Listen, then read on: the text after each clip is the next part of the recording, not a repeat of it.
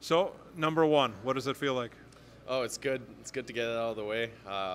It's been a couple games this year so far that I could have gotten it, and not getting the bounces or whatever. But the chances were there, so I was optimistic, and it's good to finally get it out of the way. And it was kind of a good timing goal, and it's just a great feeling. You're not gripping the stick, though, were you? No, not too much. I was just worrying about playing my game, and I knew if I was going to go to the front of the net, I would get a bounce sometime, and that ended up being tonight. So I'm happy about it, but I'm gonna take these next few days to think about it, and then Friday's a new game. So Coach Taylor said that he said something to you real quick about see what happens when you go to the net, or I put you on the ice right away and you go to the net and it happens, and something like that. yeah. Obviously, we had some conversations about what type of game I should play and how I can be a pro, and he was big on me getting to the blue paint in front of the goalie and using my body to create chances. So it's kind of a good thing that I got my goal that way. He was pretty happy about it, I guess. Let's wrap up tonight here.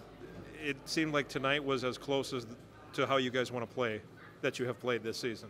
Yeah, obviously we've played a tight game defensively. Tom was great in net, and when we got our chances, we buried, and we also got some other chances that we didn't. But we ended up being on top 3-0, and it was a great game overall. And the nice thing about it is you had the great start, and you sustained that start pretty much the whole game. Yeah, it's hard when you got momentum in a game. It takes a lot of maturity to keep the momentum going, and I think with our leadership group, they just kept us down to earth, and we did a good job staying with it. And at one point they started coming back and gaining some momentum, and we did a good job to weather the storm.